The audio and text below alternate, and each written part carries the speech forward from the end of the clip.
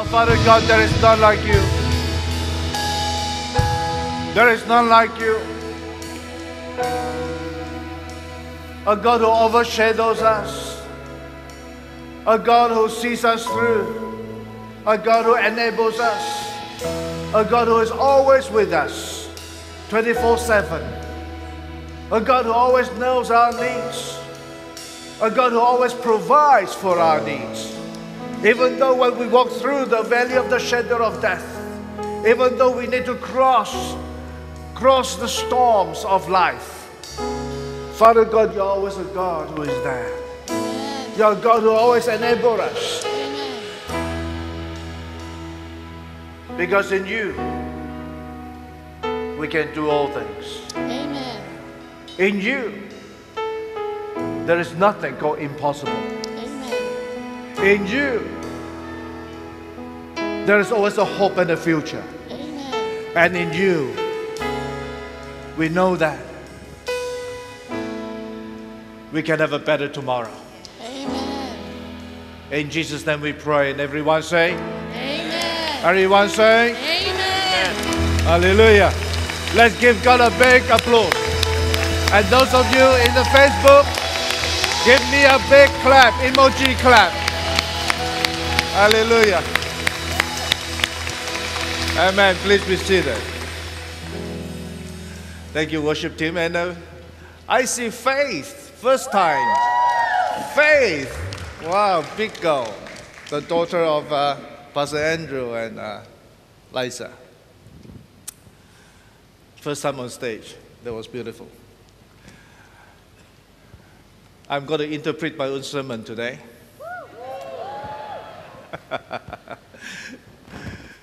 Pastor Fion has been to a place whereby they suspected to have a cluster of that thing. And so she told me that she better just stay back and just doesn't want to take any kind of risk. So what we are going to do is that we are going to have an English sermon, and then she will do the interpretation and be posted up in the Facebook by tomorrow in Chinese. All right, so we are going to have the English. Merry Christmas, everyone. And especially those in the Facebook right now, Merry Christmas to you. You can type Merry Christmas back to me and see how many Merry Christmases there are. I want to share with you today on this topic, sailing through the storm. Sailing through the storm. This Christmas is going to be very different, like our MCs, our two ladies were saying. We never had a Christmas like this ever before. And this year has not been an easy year. Someone was just asking me in the past week, Pastor, you're the pastor. What is happening in the world? I said, that is very interesting. I said, you should listen to my sermon. What is happening in the world? I said, in short, God wants to teach us a lesson. Not a bad lesson, a good lesson. God wants to teach us that we can do all things in Him, in Christ Jesus, who strengthened us. God wants to teach us this lesson. We can do all things in Christ Jesus, who strengthens us. We quote this verse very often. I can do all things in Him who strengthens me. I can do all things. And whenever we face a situation, we quote it. Whenever we face another situation, we would quote it. But most of the time, we misunderstood this verse. Most of the time, we miss out the true meaning of this verse. Now let's come back to life. let's come back to real life. You see, there are some struggles in life that are unavoidable. Whoever you are, no matter what you are doing, no matter how gifted, how talented you are, there are some struggles in your life. There are some struggles in my life that cannot be avoided. Struggles in life or storms of life will always be there. And whether you like it or not, sometimes it is God who allows them to be there for our own good. Just because we are facing a pandemic throughout the year, the whole world is facing a pandemic, it does not mean that God is not in control. It does not mean that God doesn't know. It does not mean that God doesn't understand. I believe, and I truly believe, one of my sermons I was talking about, that God would use war, natural disaster, and pestilence to teach us something that He wants us to understand. And God allows it to be there because sometimes we come to the stage whereby we take things for granted. We come to a stage whereby we think we can do without God. Well, who is God? I can do well without Him. Look at that, I found my job without Him. Look at that, I found my wife without Him. Look at that, I can have as many children as I want to if we don't stop at 2. My parents stopped at 8. They could have another 8 more. Elder James' parents stopped at 15. They could have another 15 more. I'm glad they stopped at 15. You see, sometimes, especially when we are doing well, we begin to think that we are the ones who rule the world. We begin to think we're the one who commands the world. We begin to think we're the one who controls the world, controls our environment. We have forgotten that we don't even know that we will wake up alive tomorrow morning.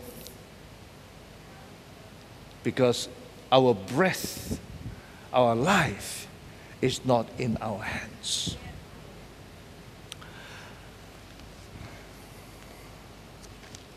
Let me start off by saying that when God gives us trouble, it doesn't mean that God doesn't love us. You know, the Bible says in Hebrews chapter 5 that even the Son of God had got to learn obedience. Through what? Through suffering. Even the Son of God, His own Son, Jesus Christ, had got to learn obedience, not through good times, not through well times and great times, abundant times and prospering times, through suffering. That's the reality. The key word is learn. Say after me, learn. Those of you on the Facebook, type learn. Type down, let us learn. That's a key word for today. I'd like to bring you back to a story in Mark chapter 6. In Mark chapter 6, there was a story about Jesus feeding the 5,000. There was a big group of people. They were hungry. Jesus said, get me some food. They said, we have only 5 loaves and 2 fishes. So the story went on that Jesus set them out, have the disciples to arrange them in groups. Jesus broke the fish, broke the bread, fed the 5,000. The disciples were very busy. After feeding the 5,000, Jesus said to the disciples, there you are. Each one of you, 12 of you, pick up a basket each. 12 of you, 12 baskets. Pick up all the leftovers, not the crumbs. The crumbs is what you just throw away from the table. No, there's still pieces of bread, pieces of fish. They couldn't finish. Pick up all those pieces. They pick up 12 baskets. That was the background of the story. After they've done that, they might have felt satisfied. Wow, what a long day, good day. Oh, it's so exciting to be with Jesus. You know, you think working with your pastor is difficult? Oh, pastor want this last minute. Pastor want that last minute. This morning, pastor called, he want this last minute. Jesus had 5,000. It was a last minute, feed them. Am I right? At least I didn't do that. Someone is laughing. But nevertheless, they had a whole day, long day. Then Jesus said, hey, people, the day is not done yet. Get on the boat. Put up the text. I'm not going to read because of time. I'm enjoying myself today. You can see that. Get on a boat. Row the boat. Go to the other side, Bethesda. The Bible continues to say that as they rowed, as they were in the middle of the sea, the wind came. The storm came. See, Jesus said, it's not over yet. Get in the boat. Start rolling over to the other side. They were thinking that, hey, Jesus, we are human, you know. It's a long day. We look after 5,000, fed the 5,000, pick up the leftovers. Now, on the boat. Now, row over the other side. Worse still, we are meeting a storm. If I were to meet a storm when I am fit, when I meet a storm, when I am ready, when I meet a storm, when I am healthy and I have enough rest, when I'm prepared, I can take on any storm. But look, I'm tired. We are tired. We need rest. We need a break. We need a holiday. And then comes a storm. We are not prepared. Already we were not prepared to feed the 5,000. Now we are not prepared for the storm. The disciples were going through this process whereby they were caught unaware.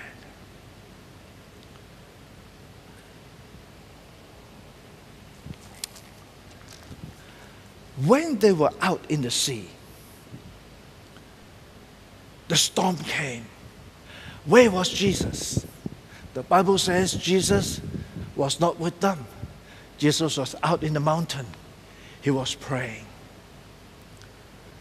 Hear this. Never get yourself caught out there alone without Jesus. Your enemy will kick up a storm for you. Never get caught out there alone without Jesus. Your enemy will kick up a storm for you. And that was what happened. Jesus was praying out there. Now, doesn't Jesus know that the disciples were out there? Of course he knew. He was the one who sent them out. Doesn't Jesus want to do something? Wouldn't he care? Wouldn't he have a plan B? You see, when we are caught in a storm, what do we normally want God to do? We always think that, oh God, if you would just change the situation. Oh God, if you would change our environment. If you would change what we are going through. That's what we want to do. We always want Jesus to change our environment. But Jesus had another plan. He wants to change our lives. He wants to change our lives. You see, Jesus was there praying up the mountain. Disciples were there in the storm. Jesus knew it. He knew it. He could easily, he could have from the mountain just say, storm, quiet down, be gone. It would be quiet. It has been done before. Remember the servant of the centurion that was paralyzed? And this centurion went to Jesus and begged Jesus, Jesus, my servant is paralyzed. And Jesus said, okay, I will come to your home. But the centurion said, no, Jesus, don't come to my home. Because I'm not worthy for you to come to my home. Jesus, all you can do, I know that you can, say a word from where you are. You don't have got to be there. Say a word from where you are. He will be healed. Say a word from where you are. The storm will be calm. Jesus could have done that. Am I right? But Jesus didn't. You see, sometimes the storms in our life get messy. So messy that we begin to get out of our minds. We not only have headaches, we begin to get stressed up. We begin to get nervous breakdown. We don't understand. After this, so tired, I will row the boat. So tired, I will meet the storm. And Jesus nowhere to be found. And we are going to drown. We are going to go under. We are going to die. All the negative thoughts begin to come in. And that's what happened to some of us today during this year. So many things. We've been caught by this pandemic, unprepared. No one was prepared. Even today, we are talking about the vaccine. We are still talking. No one is prepared. And some are facing storm after storm. God, what is happening? Now, we are not prepared. Now we are pandemic. And during this time, I lost my job. And I lost my job. I was talking to a friend. He promised me a job. And then last minute, he said no. Disappointment after disappointment. And then someone knocked into my car. Come on, God, what is happening? And then somebody broke into my house. Hey, one after another. I'm struggling. I don't know where I'm going. Your words say, I can do all things in Christ who strengthens me. What can I do now? Look at what is happening, one thing after another. What can I do to get out of this situation? God, if only I would get out of this situation. Hear this. Don't try to get out of this situation without learning a lesson. Don't try to get out of this situation without learning a lesson.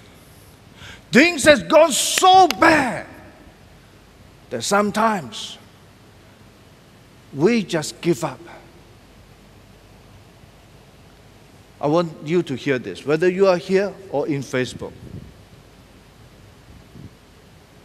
Hear this well.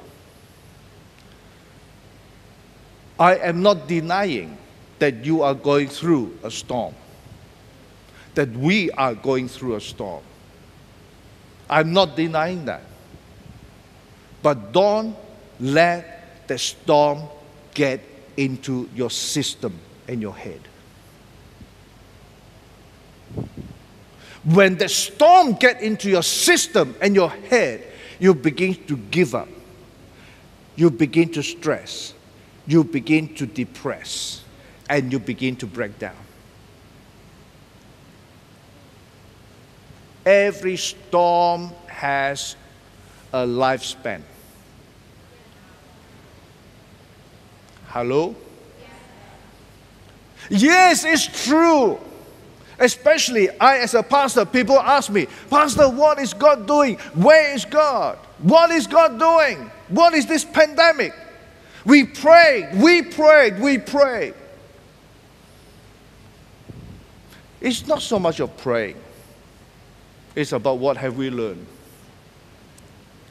If God wants us to go through this storm, there must be a lesson. Yes, the enemy may say, like the psalmist was saying, that, you know what? I have been going through so many turbulences, so many trials, struggles. I've been going through and through and through. Even the enemies begin to question. My tears, the psalmist said, my tears has been my food day and night. And the enemies were saying, they were always asking and saying, hey, where is your God? Prove to me, where is your God? That's what the psalmist is saying. And sometimes we believers begin to feel as if we don't have an answer. As if the enemy has an upper hand on our lives. When you begin to break down, yes, your enemy has an upper hand on your life. Why? Because we don't understand. We don't understand what is going on. You see, God has been good. And we have learned a lot of good things. We have learned a lot of good things. We have learned how to live in plenty, in blessing, and that's what we have been taught. So very often, when we talk about God, we talk about blessing, abundance. We talk about prosperity, we talk about wellness, we talk about health, we talk about healing, deliverance. Whenever we talk about God, we are talking about, oh God, you are going to make me better, make me better.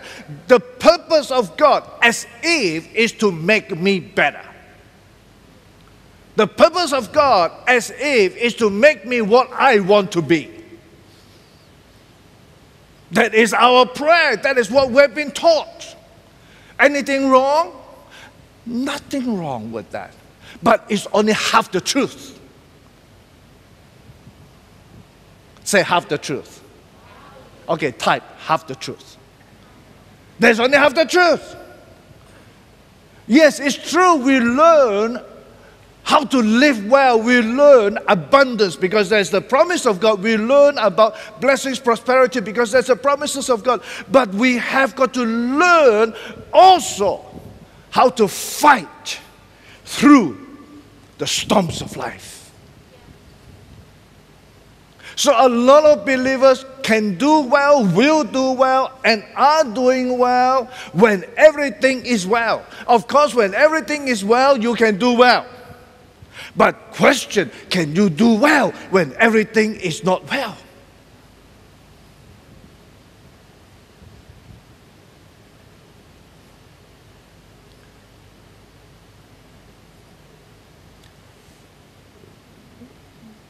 We had an EXCO meeting just in the past week, the executive committee of the church. And we were talking about life. We were saying that, you know what? We have been through hard times in life. Hard times in life whereby we had nothing, only bare hands. But we were so willing to work, so willing to dirty our hands, so willing to put our hands into hard work, so willing to sweat. We have gone through all that. But we cannot really say about today's generation because we have raised them in a very comfortable way. They have been raised with the understanding that we are going to live in abundance, in wellness. Things are provided. Things ought to be provided. No. Reality is they wouldn't know what to do when storm hits them. You know, the storm that hits us today, 2020, it's a big storm. So big a storm that we can't even celebrate Christmas properly. And I want to tell you something. This storm hits everybody, including your pastor. No one is exempted. Look at the boat. Who were in the boat? There was this disciple called Peter, the great one, supposed to be the best one.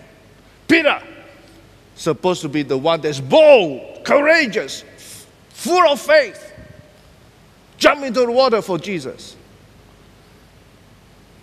He has forgotten that was not his assignment. There was Peter. Along with Peter in the same boat was the other disciple called Judas, who was the one who plotted against Jesus. Whether you're good or evil, you're in the same boat. In the same boat, there was John. The Bible says the disciple that Jesus loved. John. Jesus loved the most. John. Favorite disciple. John. And along in the same boat was Matthew, the tax collector, the sinner. Whoever you are, male or female, old or young, rich or poor, whether you're from here or from there, we are all in the same boat.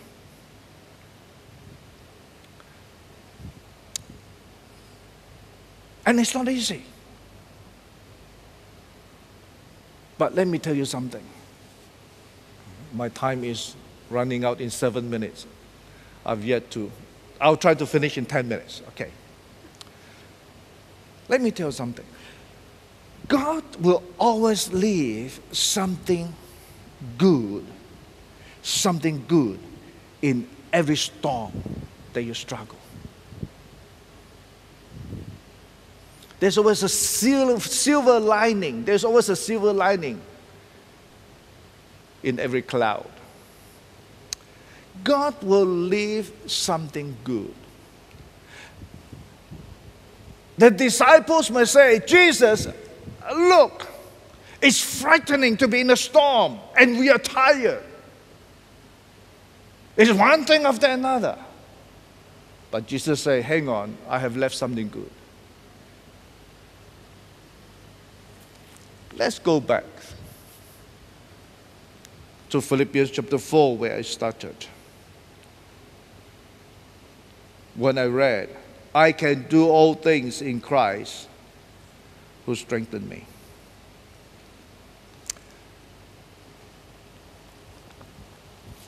In Philippians chapter 4,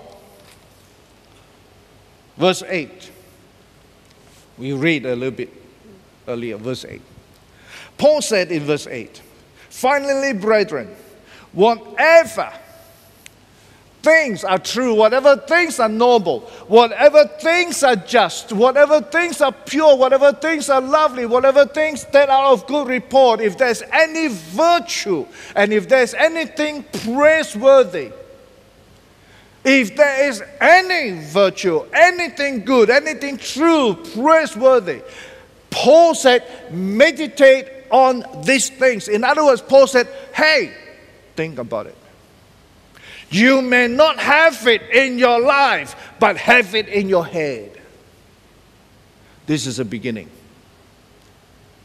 Like I say, don't let this storm overtake the soundness of your mind. Don't let this storm discourage the strategy in your mind, the clarity in your mind. Whatever that is true, noble, just, pure, lovely, good report, virtue, praiseworthy, meditate, have it in your mind. And then the next verse it says, all things, in verse 9, the things which you learn, the things which you receive, the things which you heard, the things which you saw in me, Paul said, do. Say do. Facebook, type do. Do. The problem is that not that we have not learned, not that we have not received, not that we have not heard, not that we have not seen. We have them all, but we don't do. You want to achieve anything, it is doing that's the beginning of it.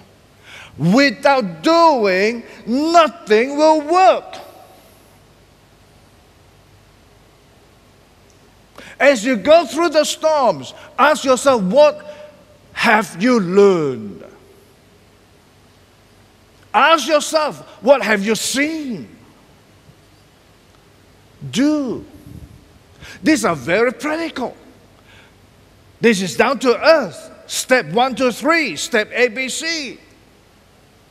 Do. And in verse 11, Paul continued to say in verse 11, not that I speak in regard to need. I don't speak because I have got need. Yes, it's true, I have needs. Paul has his problems too. Paul had his storms too. He has his needs too. Paul said, it is not because of need, but I have got something else to say. Paul said, I have learned. Have you learned? You have learned. But Paul said, I also have learned, but something I learned is unique.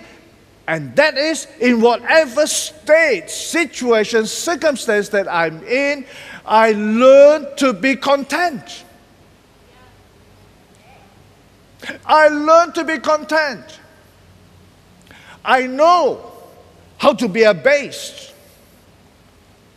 I know how to abound. Whether I'm in lack or I plenty, I have learned to adjust myself. Everywhere and in all things, I have learned both to be full and to be hungry, both to abound and to suffer need. Paul said, I learned.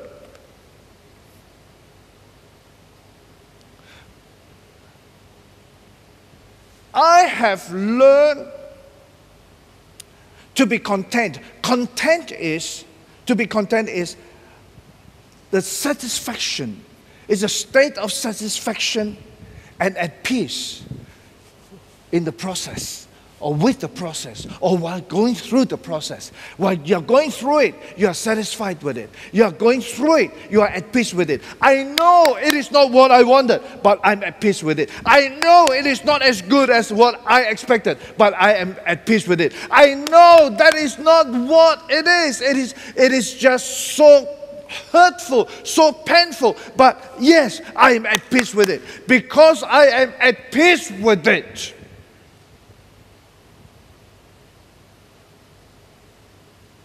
I can do all things.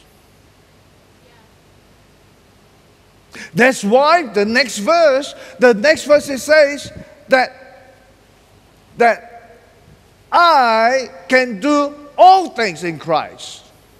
Because look, the God who orders blessing in our lives, the God who orders blessings in our lives is the same God that orders the storms in our lives.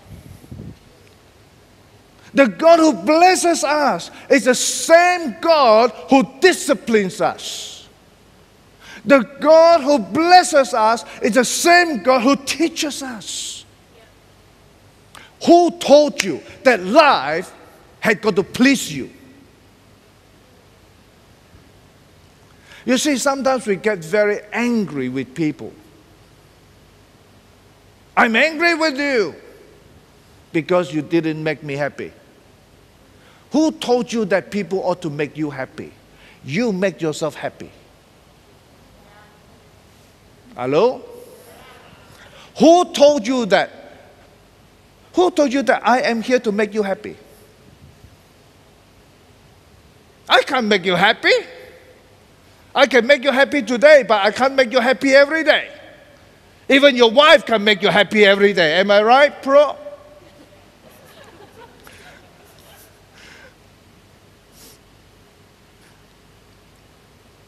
There's my good friend. Do you understand what I'm talking about?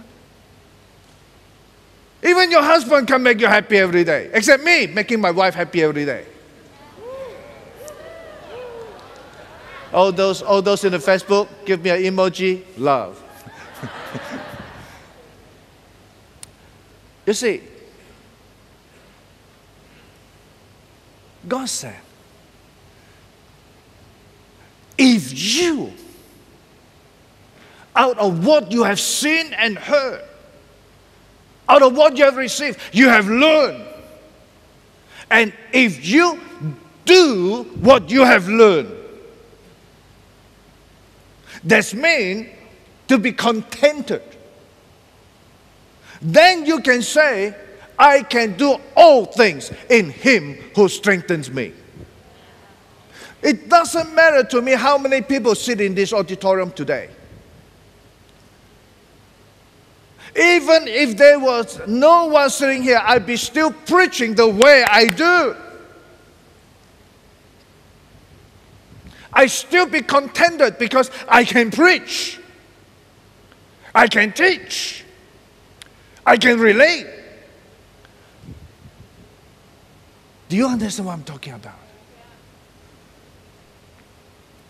Sailing through the storm is about learning how to be contented where you are, be thankful as you are, how to move on with what you have, and God will be there for your breakthrough. Let me just conclude by going back to the story in Mark chapter 6. Just take 5 minutes and I'll finish here.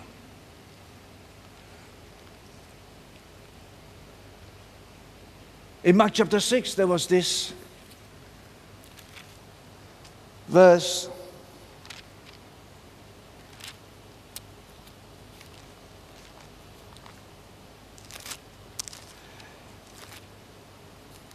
In verse 52,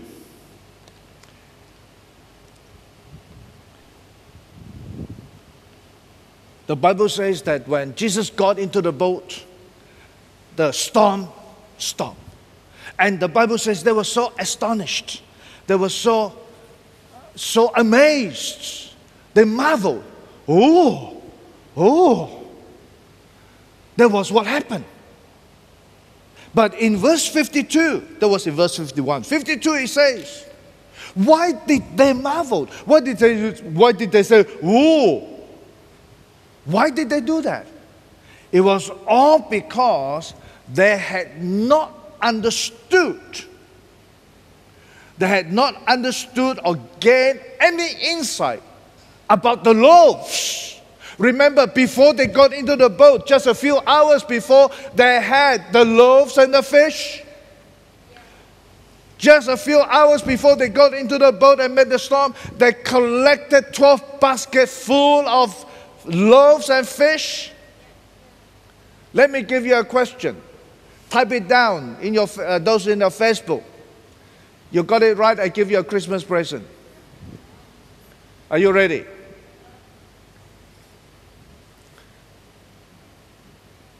Where are the 12 baskets of leftovers?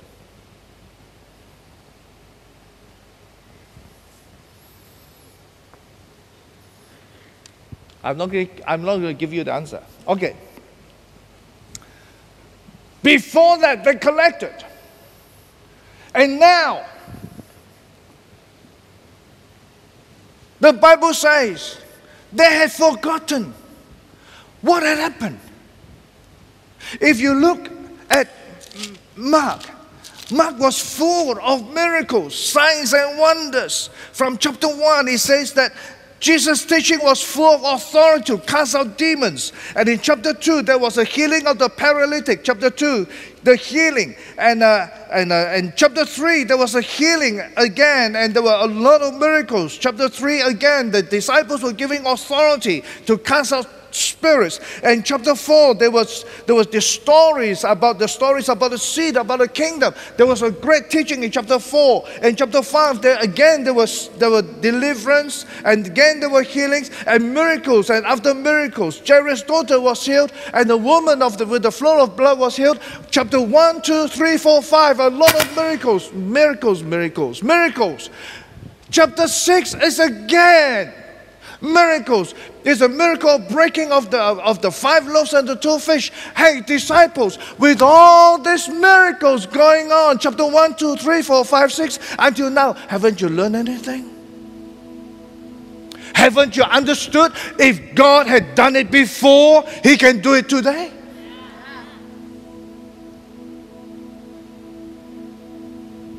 Do not forget the days of your miracles. Many of you have testified. I thank God for your testimonies. Those were the days of your miracles. Never forget the days of your miracle. Remember the way that God saved you when you were nobody. Remember the day whereby God touched you when you were calling out to Him. Remember when you were going through sickness, tumor, cancer, whatever sickness that you were in at one time, and God brought healing, miraculous healing, and you were testifying to it, saying, praise to God. Remember at one time when you did not have any money, and God gave you money. Remember at one time you had nobody, and all of a sudden God brought a new friend to you. Miracles after miracles, intervention after intervention, testimony after testimonies. Never forget the hands that fed you. Never forget the hands of God that healed you, that provided for you. If God had done it before, He would do it today. Yes, it's true. You and I, we are going through the storm of life. It is not a short storm. It's a long storm. It affected our everything. Oh, I want to hear every son and every daughter of God say, I can do it. If you're in the Facebook, type, I can do it. Type as many times you can. I can do it. Everyone type it, I can do it. I want to hear every son, every daughter of God say, I can do it. Yes, God, it is painful this year. Has been painful this year, but I can do it. Yeah. That's right. Yet it hurts, but I can do it. I don't have what I had, but I can do it. I'm missing out opportunities, but I can do it. I've lost my job, but I can do it. I've lost my business. Oh, but God, I can do it because you can provide an alternative for me.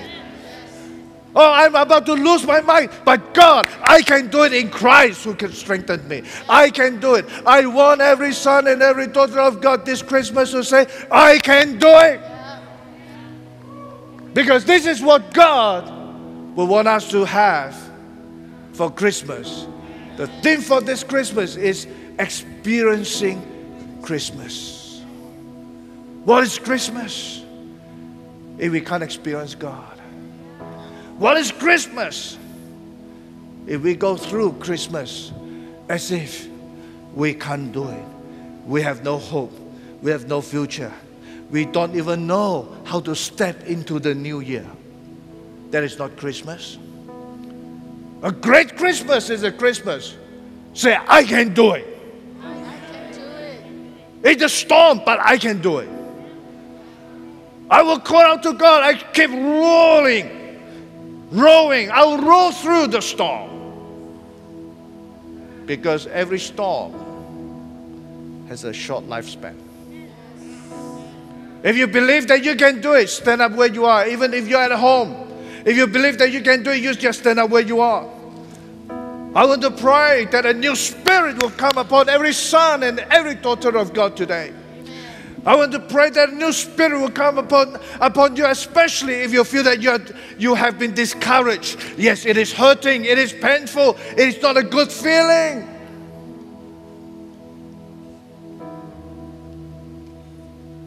It is not wrong, it is not a shameful thing to have needs. Every one of us, we have needs. Come before God and say, Lord, I have my needs, but I can do it. Because of what I have heard, because of what I have learned, because of what I have received, because of what I have seen, and because of the testimonies in the past. I can do it. I can do it. Oh, I can do it. Father God, let this be the message. Let this be the spirit of every son and every daughter of yours who are listening right now. That everyone would cry out to you and say, Lord, I can do it. The enemy may cry at us and may laugh at us and may challenge us and say, hey, where is your God? I will turn around to them and say, my God is with me and I can do it. It may not work the way you are expecting, but I can do it. This is a spirit that God wants us to pick up. Oh, Father God, I pray.